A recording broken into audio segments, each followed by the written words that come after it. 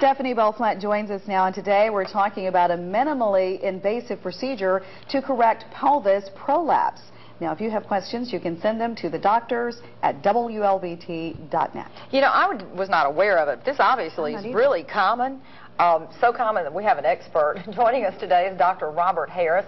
He is a urogynecologist with Baptist Health Systems. Thank you so much for joining us. Thank you. Explain as best you can, what is pelvis prolapse? Well, pelvic prolapse is really vaginal prolapse. And women, as they age, maybe have children, they lose some support of the muscles. They kind of form a web in the pelvis.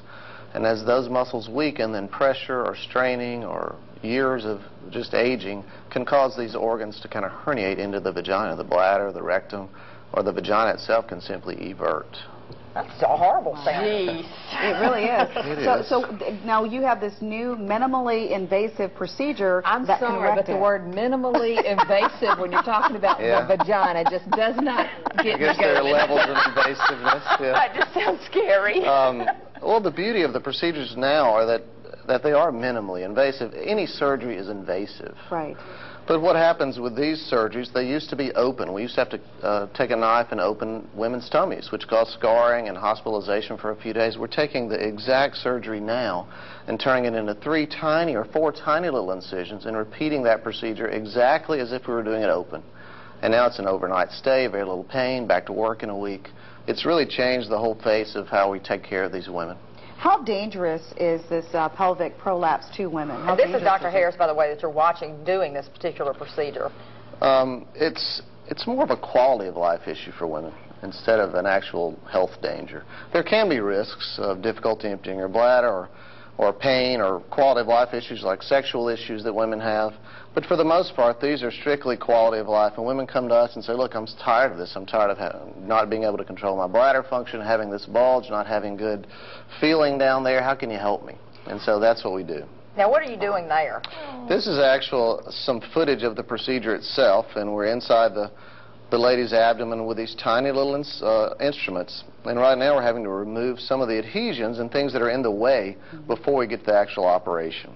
And so what you're going to do, you just kind of sling them up, don't you? It's very much like a sling. We take mesh and we attach it to the vagina from the inside, and then we attach it to a ligament that runs over the backbone.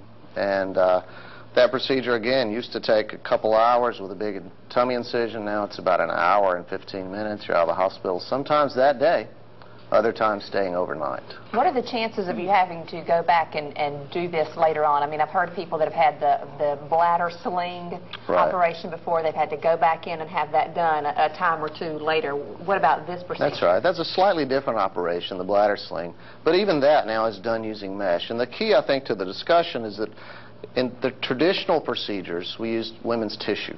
And when you're depending on tissue that's already herniated, it's probably not a positive. Is that the mesh we're seeing That's right there? the mesh. So now that we've added mesh, those procedures that in the past may have had to be repeated are much less so now. If you look at outcomes from these specific procedures, the laparoscopic sacral colpopexy, only about 5% of these have any recurrence. So these are very, very rarely do have any recurrent issues with these. That looks like a fish and tackle box. I'm sorry. It is sort of that. It's very similar. We have our own type tackle boxes in the operating room. Now, what about the age? Is there a certain age, or can this happen to a woman at any time in her life? It can happen at any time. Some women will have a very traumatic delivery that may just cause significant damage to the pelvis through the nerves in the pelvis. And I've seen women as young as 25 who have very little control of their bladder or bowel. If you look at hysterectomy specifically, women over 55, pelvic prolapse is the #1 indication for hysterectomy. Overall, it's the 3rd largest indication for hysterectomy. So it's very, very common. What about the pelvic, when you get pelvic cyst? Can that, if they get big enough, can they also cause this problem? It's a different issue. No. What occurs in pelvic cysts is totally different. It's a functional aspect of the ovary. And what we're dealing with is strictly support issues. Okay. That's amazing. It really is, and it's amazing to watch you work. It's a pretty neat thing, and it's a specialty in and of itself. My partners, Dr. Spites and I, we don't do anything else. We don't do general GYN. We don't deliver babies. We just take care of women with bowel, bladder, and pelvic support problems. And that's because it is in that much demand. How many surgeries a week would you say? Very much in demand. He and I do about 700 surgeries annually, and we're the only 2 fellowship-trained urogynecologists in Mississippi. Well, that's more than one so a day. we do lots of stuff, get patients from all around the region. All right. Well, we're going to talk a little bit more with Dr. Harris in just a few moments. You can send us your emails at thedoctors@wlbt.net. We are talking about, I'm not going to even say minimally invasive anymore. Just invasive. Yes, Dr. Harris is here. Well, we're talking about pelvic prolapse, and that is a very real problem for a lot of women. And you say the biggest problem with it is incontinence.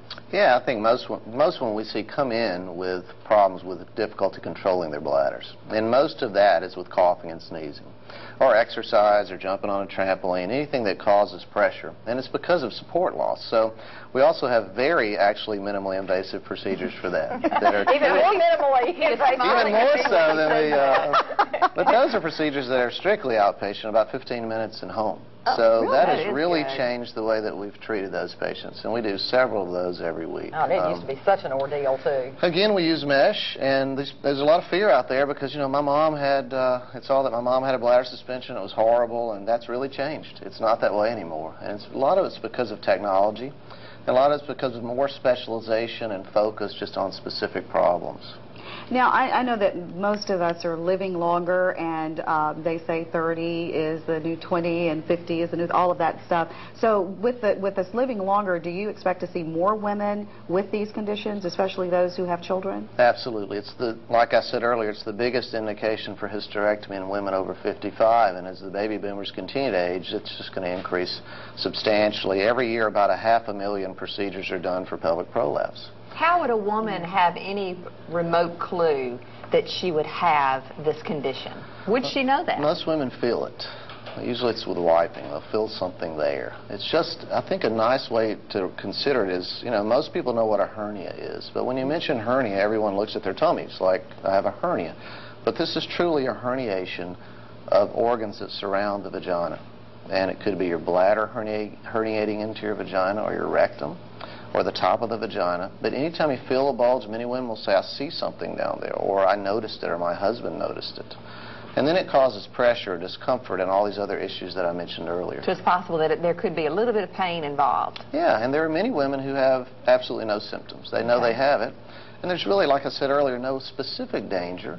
But it's important to at least get that evaluated, because it needs to be followed. There can be danger down the road, and we need to counsel those patients. We do a lot of non-surgical stuff for women, too. The women who don't have issues that are leading them to surgery at this point, we have 2 nurse practitioners that have about 25 years of experience in treating women with pelvic prolapse and urinary problems. And so they do a lot of pelvic muscle rehabilitation.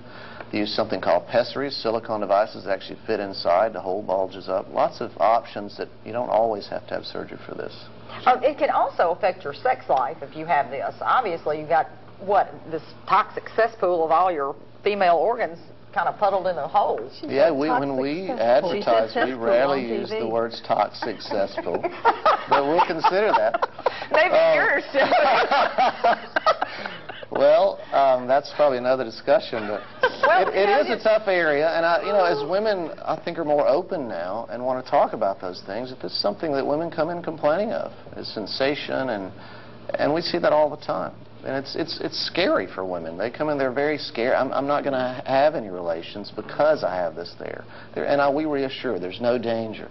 But certainly it's an improvement. There are good data on improving sexual function after repairing these problems. Well, now, it's like space junk. Yeah, well, I've heard of women who have large babies who have incontinence problems after they deliver. Does that contribute to them getting this condition as well if you have a large baby? Very much so. And if you've ever seen a baby come out down there in that area that you so aptly described, it definitely is a horribly traumatic experience for a woman's body. I can't think of anything else that's more traumatic on a natural basis for anything. Yeah. And so that causes initial nerve damage, initial muscle damage. But over time, those muscles and nerves decompensate, just like they do in the rest of your body. Our skin and everything as we age gets weaker. When it gets weaker, then we may notice, or women may notice, the actual problems and the actual prolapse. All right, when good you're young, you information. don't know anything.